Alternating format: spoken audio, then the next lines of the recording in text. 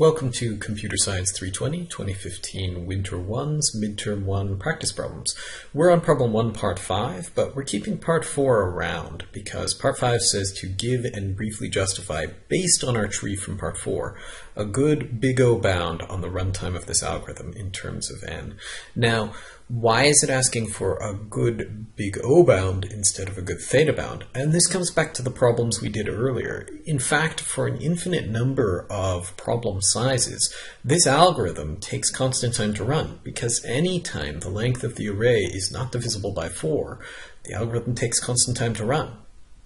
The analysis we did on the previous part was also for an infinite number of different problem sizes, but only those problem sizes that were powers of 4.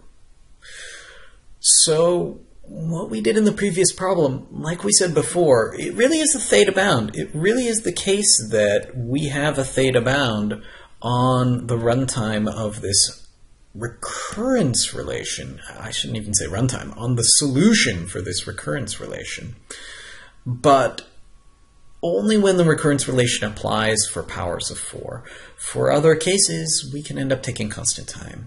And so what we've done now is we've figured out, you remember before we drew this graph and we said, well, for most values, this thing takes constant time, but there's going to be these spikes here and there.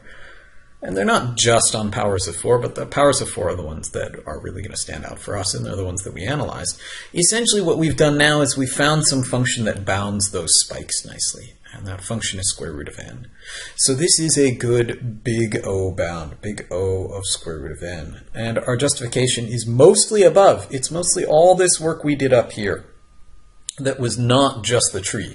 This was our tree here. This was our total cost. But then we went and we added up the total costs and we did all kinds of work on that to get to 2 square root of n minus 1 and this asymptotic bound of square root of n. That is basically our justification. The only additional justification we'd have to give is to say this can't go any slower, it can't take any longer to run for values of n that are not powers of 4. And in fact, just saying that alone, since that's fairly obvious in this problem, if something's not a power of 4, it's going to hit the base case sooner, so it's going to cut out portions of this tree. Because that's fairly obvious, I think that'll do as a justification. We can say the algorithm runs no slower on n not 4 to the I. So on n's that are not powers of 4. And that completes this problem. This is kind of a quick one. We were just working with that tree up above.